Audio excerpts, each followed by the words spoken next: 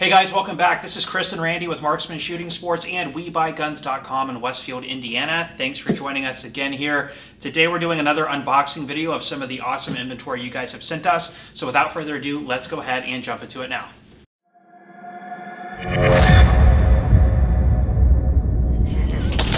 Alright, let's go ahead and break into the first one.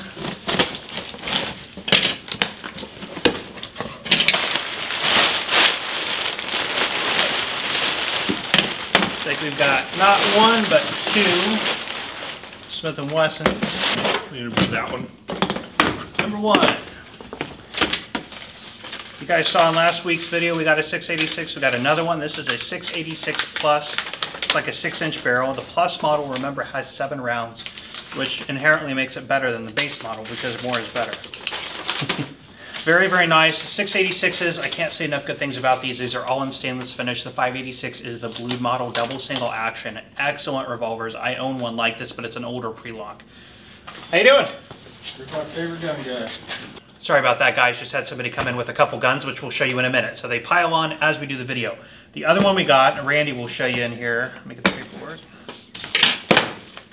Which, by the way, the seller of this one says excellent condition.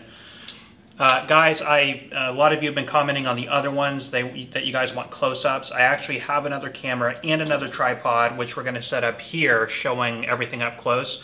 We're setting that up in the SD card I had. My spare one is broken, so that's not happening on this video, unfortunately, but I am getting another one, so coming up we will have close-ups as we're doing these.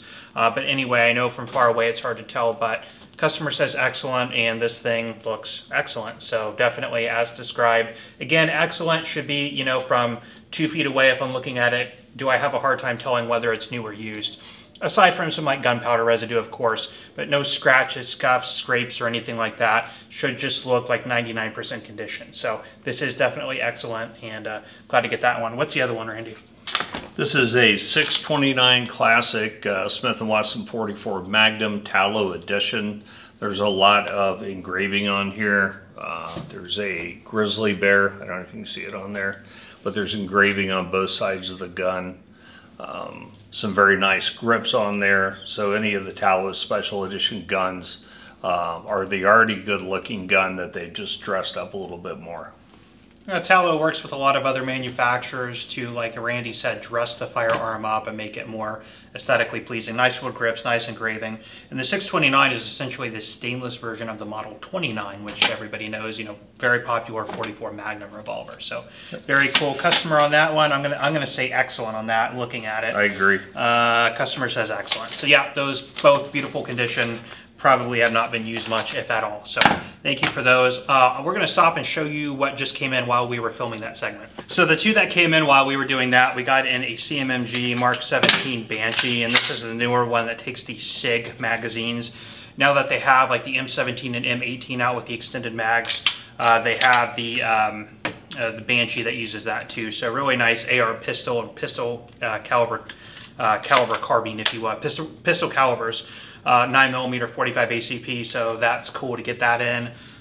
He also brought with it a SIG, just basic run-of-the-mill P320 9mm. This one just has a standard 3-dot sights, excellent condition. Newer ones are just coming in the gray SIG case that like the P365s and stuff come in. This is the Marlin Camp 45 rifle. It takes a standard 1911 magazine, 45 ACP. This one is in very good condition for its age.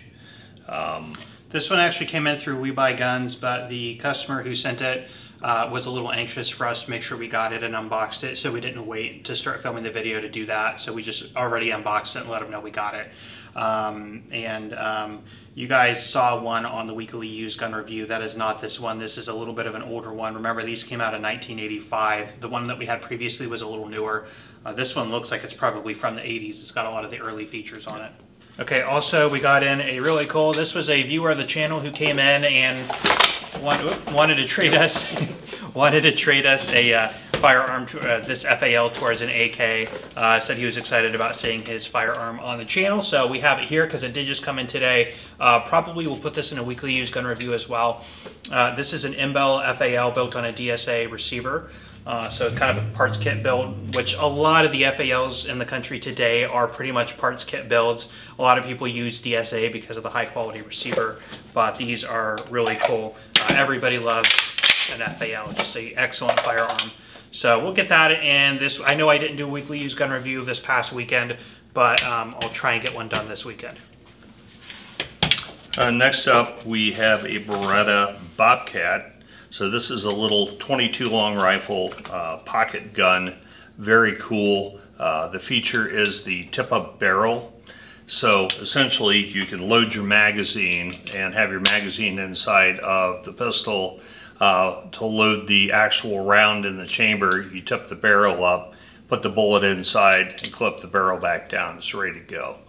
Also very easy to unload without removing the magazine. Again, that's just the stuff that came in today, so let's break into it.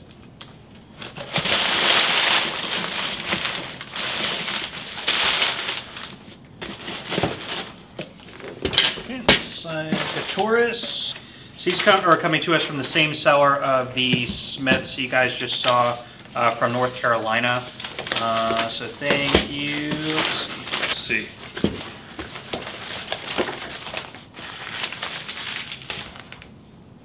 Looks like we have a Ruger SR22.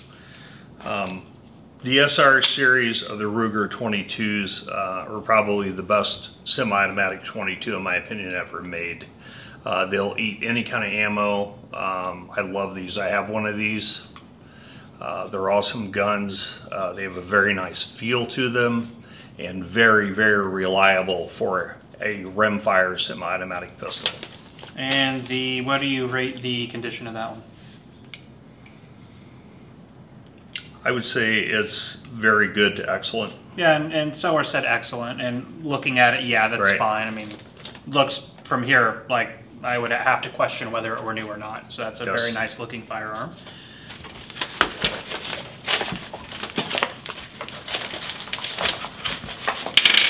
So here we have a Taurus TX22, another 22 rimfire pistol. The Taurus TX22 hit the market just a couple years ago, and actually a lot of people really, really like these. These are also very reliable 22s. And it's funny enough, having them both here on the table, coming from the same seller, these are probably two of the most commonly purchased semi-automatic 22 handguns for training purposes. Not talking about like the Ruger Mark series or any type of target firearm, but for like a training implement. It does have the general feel of a full-size 9 or a 45 or a 40. So you could use these for good practice training, get the feels of a standard semi-automatic, full-size, full-powered firearm. But really, really cool firearms. And again, usually on a semi-automatic 22, a lot of people have problems with cycling issues and jams, which still can occasionally happen. But on both of these, especially I have a lot of experience on the SR22 as well, but on both of these are really known for being really reliable firearms. So again, thank you for getting these to us, and we will be in touch with you and get them logged in. All right. It's going to be a big one. We're just going to move on to the next one. Just kidding. All right. Gotta work for it sometimes. This is pretty cool. I remember when this one came through the site, I could not find a whole bunch of information on these. But this is a Smith & Wesson M&P 15, but this is the Viking Tactical VTAC. Quite a few upgrades are put on here. The M-lock forward handguard. This is a free-floated barrel. Uses the Veltor stock. Which model is that? Not too sure. I have to look it up.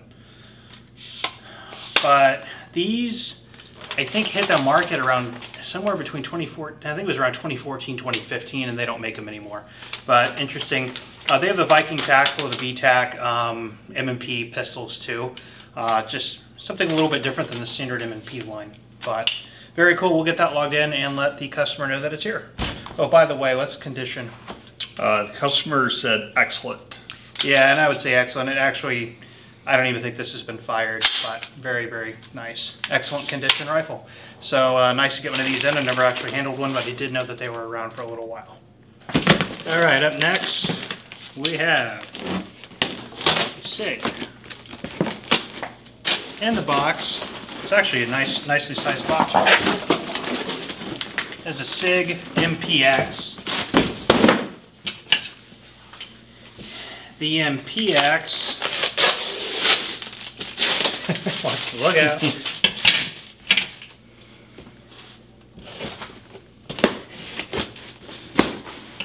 There we go.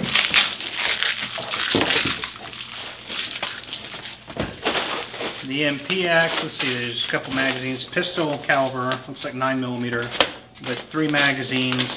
The MCX is like the standard 5.56 or the 300 blackout. So the MPX would be kind of the pistol caliber.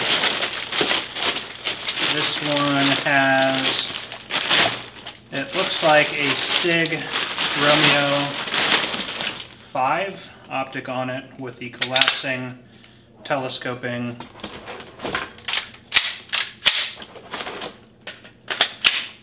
Very, very cool. Side mounted sights. Show you guys that. What's the condition on this one, Randy? Customer rated excellent. Yeah, I'd agree with that. This is definitely excellent condition. These are really, really cool firearms if you guys have never handled one. It's like a little just PDW. Very, very compact, lightweight, ergonomic. Really, really a lot of fun on the range. And with 9mm getting a little bit cheaper, very, very cool to get that in. So what state did this come from? Comes to us from a customer in Pennsylvania. Pennsylvania. Thank you, Pennsylvania. And we will get that logged in and let you know it's here. So next up, this one's coming to us from Colorado.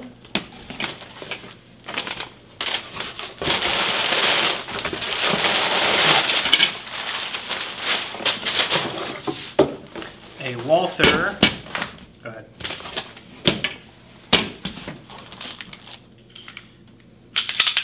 Walther PPS M2. These are really nice concealed carry pistols. I remember the first model PPS. When did that come out? It was around 2010, 2011 when the whole like shield craze was going on. The M2 came out a few years later. The standard PPS had a magazine release inside the trigger guard like a paddle, and on the M2 they went to the push button style that a lot of people like. These are actually really, really cool handguns. They're a little bit out, you know, a little bit dated based on the new sort of like 1.5 stack, double stack polymer pistols that are out now, but still for the money, these are really, really nice handguns. What would you rate the condition on that one? I would say it's excellent condition. That's what the customer said. So excellent condition. Again, this one comes to us from a customer in Colorado, so we will let you know what's in. All right, up next is one from Michigan.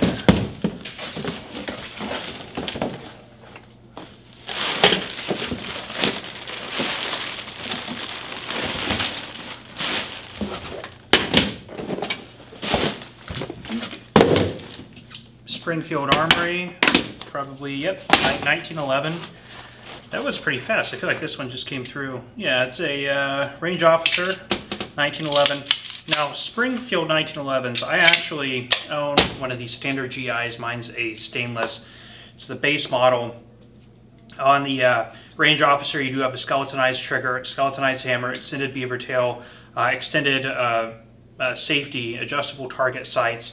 Very nice. They do make this in a stainless, really beautiful rosewood grips with 2 magazines. But for the money, these are not super expensive. They're under $1,000. Really, really nice firearms. And I don't believe the paperwork was in the box, so I will have to go dig that off the website. But I would venture a guess to call this very good to excellent condition. What do you think? Very good to excellent. Yeah. So I don't know what it is right now, but I'll go look, and as long as, either way, I'd be happy with it. So, very good. We'll let you know it's here. Thank you.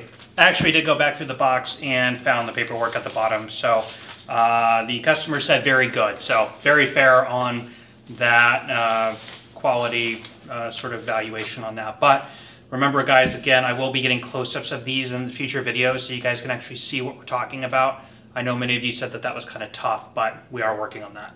All right, next up is one from a customer in Virginia. Thank you for sending that in.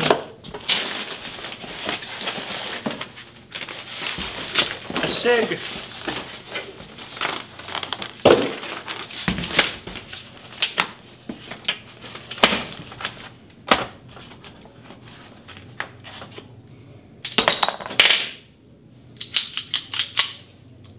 It's like a SIG P238 Copperhead. The customer did not have the receipt with the firearm, so I don't know what they marked. What would you call that? I would say good to very good. It's kind of a matte finish, so maybe it's better than that. I'd probably say around very good. There's just a little bit of wear like on the dovetail. I'll show you guys. This is a P238 Copperhead, so these are nice pistols, a little bit smaller than the 938, which is the 9mm counterpart. Sort of like a scaled down 1911 style design. I know there's a lot of functional differences between the two. Let's see here. But where we're saying good is there's just a little bit of wear back here on the beaver tail. Just a little bit of wear there, so it may have been carried a little bit, but other than that, it's, I would say, very good. It's just a little bit of wear on it, but cool handgun. We'll let the owner of that know it's here. All right, up next is a large box from Michigan. Okay. A bunch of stuff in here, so, oh wait, know what that looks like.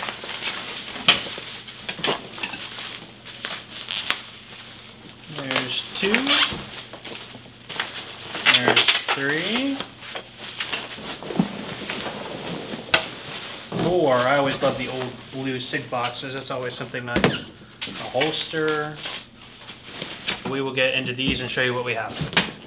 Okay, Randy, what do we have in the first one? We have 4 firearms out of this box. This is a Springfield Hellcat. So the Springfield Hellcat, for those of you who do not know, that was sort of Springfield's response to the SIG P365.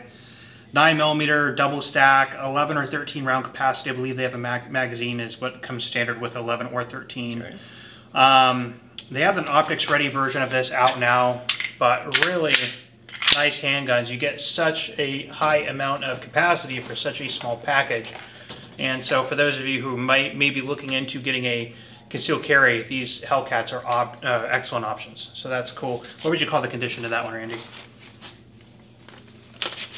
I would say high end of good to very good, probably. Yeah, I'd probably put it in around very good. There's very minimal wear, but you can tell there's lots of marks up on top of the barrel from being used. I wouldn't quite call it excellent, but very good is probably fair. The customer said excellent, but yeah, it's close enough. Again, a lot of people have asked, like, do you deduct, dollars if things are like not as what you would agree on? I understand that when people put things through, not everybody gauges things the exact same way. As long as there's not an egregious misrepresentation, I usually use, like, if it's twice removed from where I would put it, if I say it's good condition and the customer calls it excellent condition, or I think it's fair condition and the customer says it's very good, then I would start to debate, whether it was accurately represented. But if I think it's very good and the customer says excellent, that's fine. If the customer says very good and I think it's good, that's close enough. And so there's that, but still, very, very good condition pistol. Next we have the XD. Is that an XDS? Yes. Magazine in the wrong one. Goes better the right way. That's the Springfield XDS. The Springfield XDS, the first one came out, I want to say like 8 years ago. And those sold in our store really well. They came out with a Mod 2, which is what this is, 2 or 3 years ago, maybe about 3 years ago. Single stack, they had them in the 9, the 40, and the 45. I actually prefer the first gen XDS over the Mod 2 personally. Just feels a little bit thinner. These just feel like they've gotten a little bit bigger. They came out with the XDE around the same time with the hammer, and this sort of like they went with the XDE frame, which is a little bit larger, which again I don't like. I like the first gen XDS. But very cool pistol. Condition wise, what do you call that one? I would say very good to excellent. There's a little wear on top, which that can happen even on a new gun in the gun store. Yeah. So it is hard to really downgrade because of the wear. That's on top true. of the chamber. People look at guns, a handful of times, rack the slide. You start getting wear on top of the barrel pretty quickly. It's hard to detract really for that. Customer says it's excellent. I can see that. I would say very good to excellence. Fair enough on it. So that's totally fine. Customer asked me in a previous video, let's get into the next one. A customer asked me in a previous video last week, have I ever turned down a firearm? There's only been 2 cases where I've outright turned down a firearm altogether, and one of them was marked as like very good, and it actually was like, I would say the condition itself was probably fair to good. There was a lot of finish loss, and the photos are really dark and hard to tell. Both grip panels were cracked, and it was actually non-functional. So it's a double single action firearm, and the when you would pull the slide back, the hammer would actually follow. It was something like that, but it was non-functional and definitely not as described.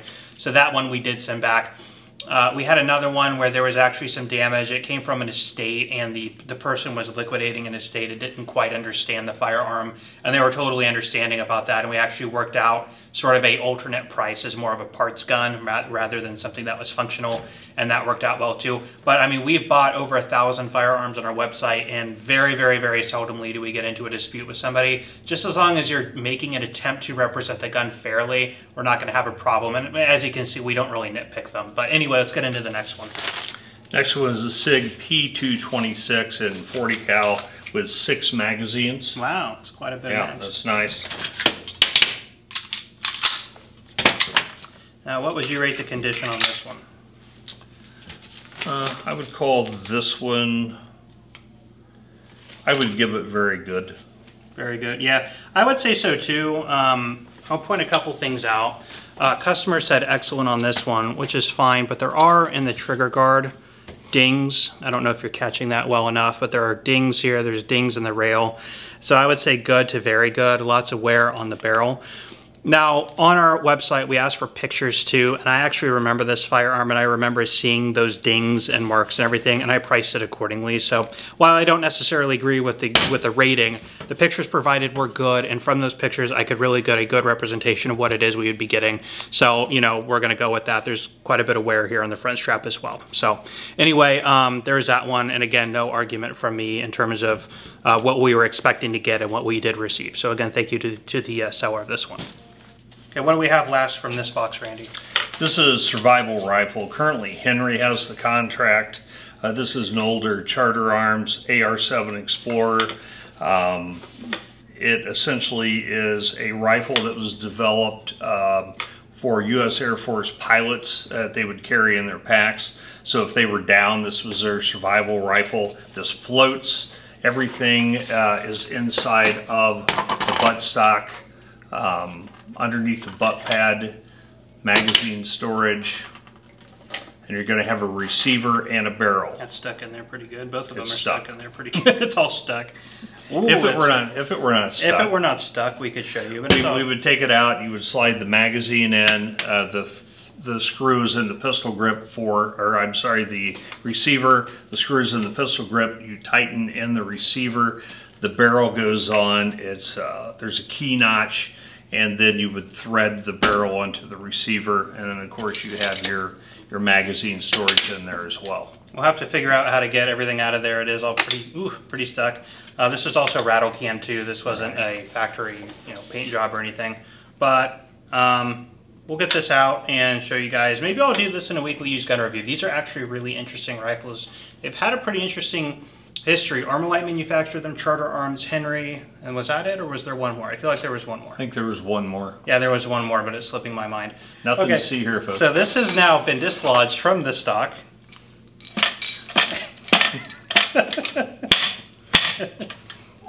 Here we go. Okay. There's the receiver. And the barrel. But anyway, yeah, very cool. So this would slide into here, and then everything on this is really tight, and get threaded in through this thumb screw here. Barrel would then go on here, and then this collar would thread over it, and then it's assembled. So very cool rifles. Anyway, happy to get that one in here, and again, thank you to our customer. All right, guys, last but not least is one that I'm pretty excited about. As you can see, first we have to get into the box. This came from YouTube, of all places. And no, they're not sending me my guns. They're not sending me guns. What this is a very nice leather that says, "Do you remember your first subscriber?" That was probably me or my wife. Your 100th or your 1000th. Anyway, you guys have probably seen a million of these videos. It's a very nice letter that I don't think is hand signed, but it's from Susan Wojcicki, or Wiki as she's called around the community. This is my 100,000 subscriber play button. So it's only appropriate to put this in the end of this video. A very, very cool thanks to everybody who is a part of this. I really do appreciate that. I remember when I filmed my first video, maybe not my first, but when I started gaining a little bit of traction, I thought, man, one day how cool would it be to hit 100,000 subscribers, get this plaque and put it in my store. So now I can do that. So that's really, really cool. In fact, during the trying to get this, I read that they don't like guarantee these to everybody who hits 100,000, and you have to like apply for them to validate your channel. And I did that. You guys know I hit 100,000 maybe 3 months ago, and they, never really got back to me. So I just thought, I'm a gun channel. They're not going to give me a play button. And then about 2 weeks ago, out of the blue, they gave me a code that I used to get this. So very, very cool. 100,000 subscribers. Thank you guys. And we're going to end the video there. Well, guys, that is all we have for you today on this. Again, a big thank you to everybody who has sent their firearms to us through WeBuyGuns.com. We will continue to do these videos as time goes on. I know a lot of you guys have been telling us that you really enjoy them, so we will keep going, like I said, maybe 2 to 3 times a week. But with all of that out of the way, I am Chris. I am Randy. You're watching Marksman TV, and we will see you next time. Sorry, Nope, we're keeping that.